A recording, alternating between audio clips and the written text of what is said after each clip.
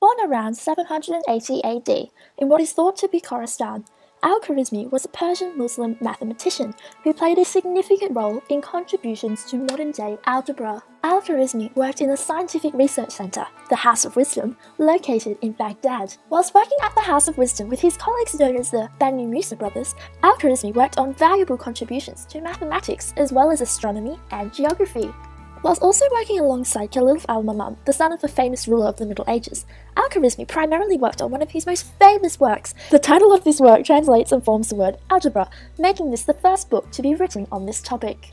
Even after his death in 850 AD, Al-Khwarizmi's legacy lives on and he is remembered for his valuable contributions in early Islamic culture. Al-Khwarizmi brought the Arabic numeral system to the Western world, replacing the complex Roman numeral number system with the much simpler 0 to 9 numeral system still used today. But why? What's so groundbreaking about the 0 to 9 system? Well, take the above problem in Roman numerals. XXIV by CCCXLIII. And apart from taking an eternity to write out, you also need to decipher what appears to be an extremely complex question, and that's just too much effort. However, with the Arabic 0 to 9 numeral system, this same problem can be written as 25 by 343, which equals 8,575, which is so much simpler to solve compared to the Roman numerals used before. In addition to bringing the Arabic numeral system to the Western world, Muhammad Algebra, as his name suggests, was the founder of modern-day algebra. He developed a series of 6 standard forms for solving quadratic and linear equations, laying the foundations for modern-day mathematics. Fibonacci was known as the greatest mathematician the medieval world has ever seen. Fibonacci was influenced by algebra, which Al-Khwarizmi created to create his Fibonacci sequence, which was xn equals xn minus 1 plus xn minus 2. This is a way of perfect replication of a certain species, for example rabbits. He developed this theory after reading the compendious book of calculations by completion and balance. Niccolo Targiglia was influenced by Al-Khwarizmi close to 800 years later through him developing the solution for a cubic, which is ax3 plus bx2 plus cx plus d equals 0.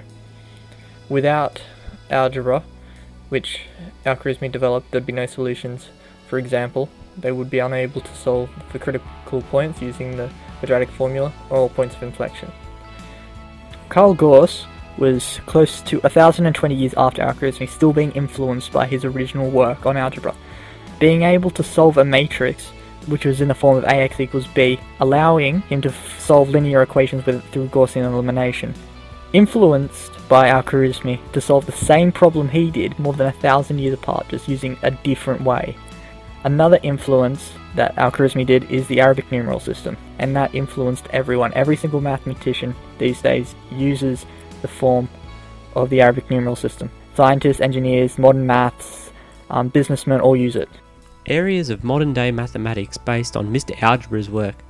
Without Mr. Algebra's work, there is essentially no modern-day mathematics, as he sets the fundamentals for algebra, trigonometry, and the numeric system. Specifically, his algebra work was based on the solving of linear and quadratic equations, such as x equals a, where a is a pronumeral, and to ax squared plus bx plus c equals 0, and his trigonometry in providing a proof for Pythagoras' theorem. His numeric system was completely simplified compared to the Roman numeral system, comprising numbers 0 to 9 instead of Roman numerals x, I, v, and so on. Thank you for watching our video on Muhammad Ibn Musa Al-Khwarizmi.